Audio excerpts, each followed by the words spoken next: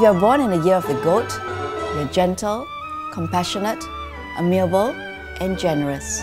You are nice to your friends and loved ones, and you attract people to help you wherever you go. But you are also indecisive, gullible, and dislikes criticism, and you will find it hard to work under duress. You are likely to be ruled by your heart more than your head, which often distracts you from the truth. The 2014 outlook for you is good.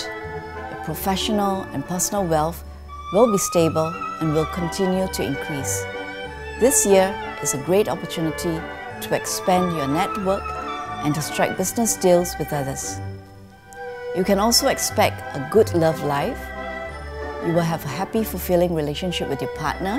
However, there are some communication issues with women, like daughters and mothers-in-laws. Learn to communicate tactfully to avoid disputes. Manage any relationship conflicts with love, patience, and understanding.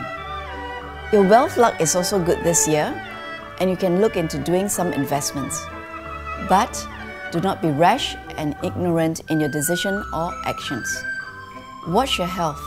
Fatigue will set in when you overwork, but physical exercises will help to avoid this. You need to relax and stay healthy.